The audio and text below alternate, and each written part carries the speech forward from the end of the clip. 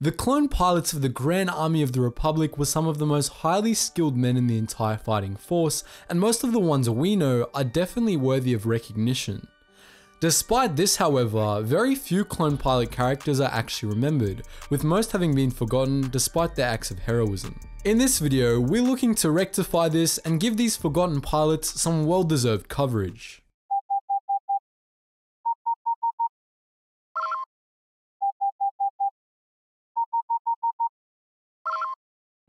Attention, Sergeant on deck!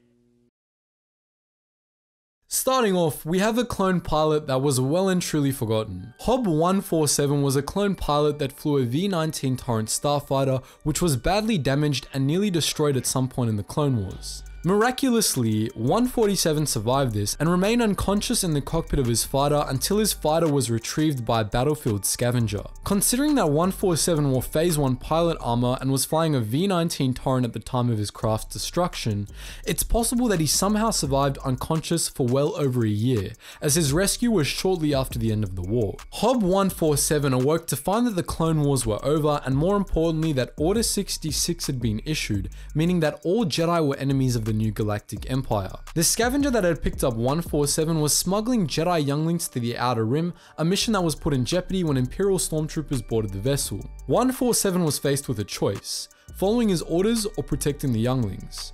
Fortunately, he chose to protect the younglings and sent his fellow clones on their way. Lieutenant Hawk was a fairly legendary clone pilot who piloted gunships, shuttles, and starfighters in coordination with the 501st Legion for most of the Clone Wars.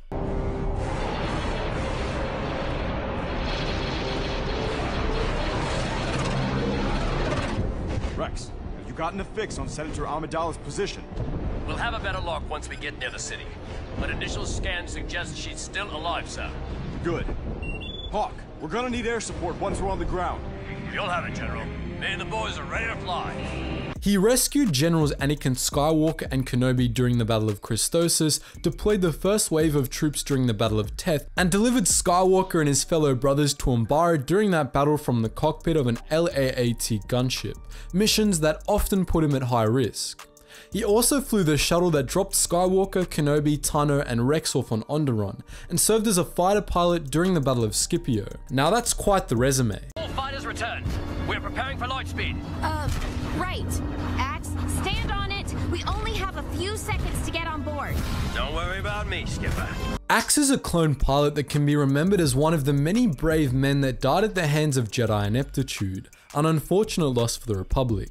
Axe was a clone pilot that originally commanded Blue Squadron, a V-19 turret unit, but he yielded this role to Ahsoka Tano for the Battle of Ryloth, instead coming Blue 2. Axe was a very capable pilot, as were the rest of his men, but they were no match for poor tactics, as Tano led them right into a separatist trap in the opening stages of the Republic's attempt to retake the world, getting nearly all of Blue Squadron's brave pilots killed. Moving away from Jedi ineptitude, we have Warthog, a clone pilot that was instead saved by a Jedi general.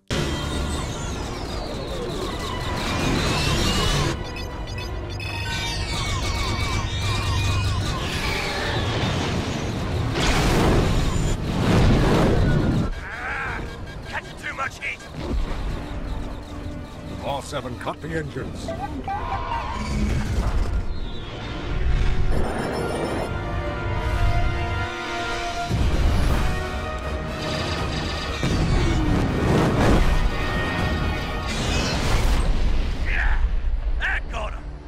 General. Keep your focus, Warthog. Watch out for those towers. Warthog was a clone pilot that worked with the Wolfpack, and he often flew alongside the unit's commander, Plo Koon. Like with Hawk, Warthog was a veteran of many missions, including the Battle of Gwori, the First Battle of Felucia, the mission to Alina, and the Battle of Kadavo. He showed commendable skill in all of these appearances, particularly at Gwori and Kadavo. He had a pretty close friendship with General Plo Koon, as the man saved his life above Felucia and chose him as a wingman for the Battle of Kadavo. GC-1000, a pilot that was nicknamed Click by a quote, humor-challenged Padawan, was a clone that served first the Republic and then the Empire, with a career that spanned decades from the first Battle of Geonosis to after the Battle of Endor. Click served for the entire length of the Clone Wars and was involved in Order 66 and either killed or helped kill a Jedi General. He chose not to retire after the end of the Clone Wars and served the Empire as the commander of a starfighter squadron. After the Battle of Endor, the Empire fractured into factions run by warlords, and GC-1000 ended up under the command of Admiral Craven. Craven made Click a colonel, though Click later came into the service of the warlord Colonel instead. Because of Click's interpretation of the events of the Battle of Endor, he saw Luke Skywalker as the rightful heir to the throne of the Empire, and when he finally encountered the Jedi Knight, he treated him as such. As a result, when Skywalker ordered him and his men to defect to the New Republic, they complied, though all of them later died at the hands of Colonel on Mindor. CT-2237, more commonly known as Oddball or Davijan, was a clone pilot that served under General Kenobi from the Battle of Teth through to the Battle of Coruscant. Otherwise known as Red 2, Oddball rose to the rank of commander over the course of the Clone Wars and was one of Obi-Wan Kenobi's most trusted clone pilots. He was highly skilled and could handle any number of craft, from the V-19 Torrent and the Y-Wing to the ARC-170 and even a Venator-class Star Destroyer. Oddball served as Kenobi's wingman during the Battle of Teth as a rookie pilot and continued to serve alongside him in later campaigns. He led a squadron of bombers during the Battle of Umbara and flew a gunship during the manhunt for Ahsoka Tano shortly after the bombing of the Jedi Temple hangar, and eventually became a clone commander.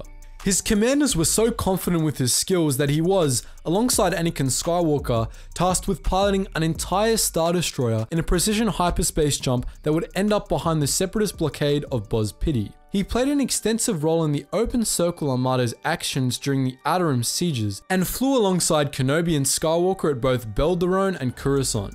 CT-55/11-9009, otherwise known as Jaegerla, was a bit of a scumbag, but was nonetheless a capable, if aggressive, pilot. Jag was originally a commander and served in the very first battle of the Clone Wars, but he was disgraced and demoted to captain after the Battle of Catraci. This probably would have been the end of his notability in the history of the Clone Wars were it not for Plo Koon, a Jedi general that took pity on Jag. Plo Koon chose Captain Jag as a test pilot for the new ARC-170 starfighter line, and Jag served in distinction from that point forward. General Plo came to trust Jag, and he chose him as his wingman for a variety of missions, including during the Battle of Cato Nemoidia. Unfortunately for Plo Koon, however, Jag had absolutely no loyalty whatsoever to the man that rescued his career and shot him down in compliance with Order 66 without so much as a second thought. Matchstick was a pilot in the Republic's infamous Shadow Squadron, in which he served as Shadow 2. He might have been the commander of Shadow Squadron when the unit wasn't under Jedi command, as some material suggests, but this isn't known for sure. He was a highly skilled pilot, as were the others in his squadron, and he was close friends with fellow Shadow Squadron pilot Broadside, with whom he often engaged in bets on the likelihood of their survival of upcoming missions. Matchstick and his squadron were chosen to pilot experimental BTLB Y-Wing bombers in the Battle of Khalida Nebula, the Republic's desperate attempt to destroy the CIS dreadnought Malevolence. Unfortunately, the real danger for Matchstick in the mission ended up coming before his encounter with the battleship itself. His Y-Wing was damaged in a near collision with a Nibre Manta during the trip through the nebula, and this damage caused his engine to explode during the battle, resulting in a collision with fellow pilot Tag. Another member of Shadow Squadron, Broadside, ended up surviving the Battle of Khalida Nebula, though this victory would have been bittersweet for him, as his close friend Matchstick did not. Broadside, like Matchstick, was a highly skilled pilot and specialized in the handling of new Y-Wing bombers. He flew alongside General Skywalker at the Khalida Nebula and later returned to Skywalker's side during the defense of Kamino, another battle that Broadside ultimately survived. His fate is unknown. So those are the tales of 9 clone pilots that we thought deserved a bit more spotlight. We pulled out nearly every single clone pilot with character history available for this one, but if we did miss out on any that you felt should have been included, feel free to post it in the comments section below. And as always guys, just before you go, please do consider joining our wider Geetsly's community on our Discords and our Geetsly's gaming network. If you just click that little show more button on that description tab, you should see a bunch of links and it will invite you to all kinds of fun Star Wars places where you can discuss and play games with other Star Wars fans such as yourself. Anyways guys, as always, thank you so much for watching and I hope to see you in the next video.